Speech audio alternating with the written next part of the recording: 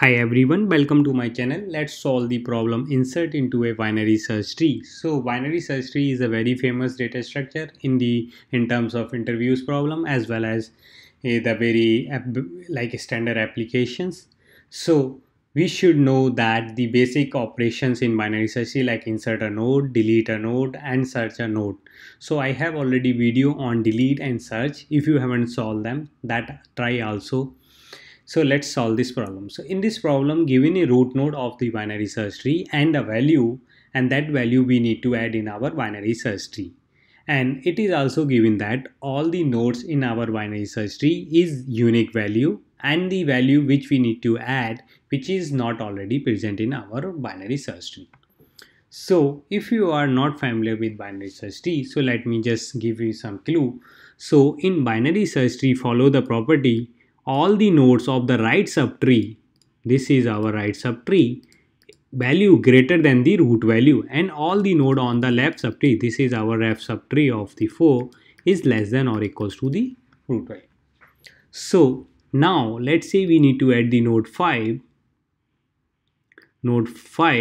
So we will first compare with the root node, and if it is based on this, if it is less than, we will go to the left subtree. If it is greater than, we will go to the right subtree. So the currently 5 is greater than 4, then we will look for the right subtree. So right subtree is exist, and we will again compare with the 7. Then it is go to the left, and left subtree doesn't exist over here, then we will add the new node over here. So let's say if we need to add 8, then we will go again the same right step, and here the right we will add 8. Now if we want to add -1, then we will go to the left subtree, as -1 is less than 4 and -1 is also less than 2 and -1 is also less than 1, so it will go to, and there is no left here, so we will add the new node -1 over here. So this is the basic approach, and it's like, if you got the idea, it's like very easy to implement recursively. So let's implement it recursively first. So we will check first if root is not exist, null, then we will return the new node, new tree node, basically tree node of that value, and this should be node. And also we will check if root dot val is greater than val, then it means our node value will be exist in the left side. So we will do root dot left is will be root dot left, which will insert into BST from root dot left and the value. Also, and the last case, like else it will be on the right subtree, then we will write root dot right, insert into value root dot right value, and in the end we will return the original root node, which is we have to result. So let's compile the code and see if it is compiled. I am getting success for the test case. Yes, this is. So if we submit this, let's see. So it is accepted. So now what is the time complexity of this solution? The time complexity of this solution is the height of the tree, and the space complexity is constant plus the recursion stack, whatever. So we can also implement this as an iterative solution. So for iterative, what we will do, we will run first, copy that tree node into a current and keep the root node as it is from the root node.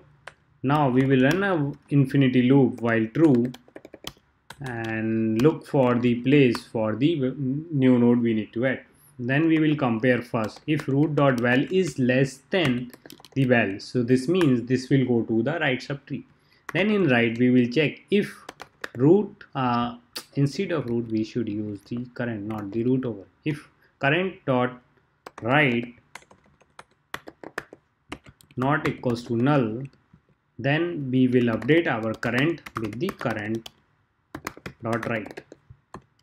Otherwise, else we will add current dot right is equals to new tree node of val, and then break this infinity loop over here.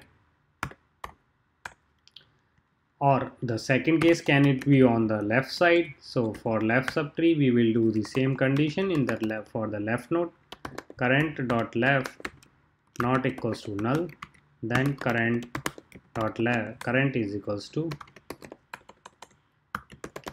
current dot left, else current dot left is equal to new tree node of L and break this infinity loop. So this is the iterative solution. So let's compile the code and see if it is working. So code is compiling and getting success. Let's submit the code. And it is accepted. The time complexity of iterative solution is also same, and the space complexity is here, a straightforward constant. So if you like my solution, hit the like button and subscribe to my channel. Thanks for watching.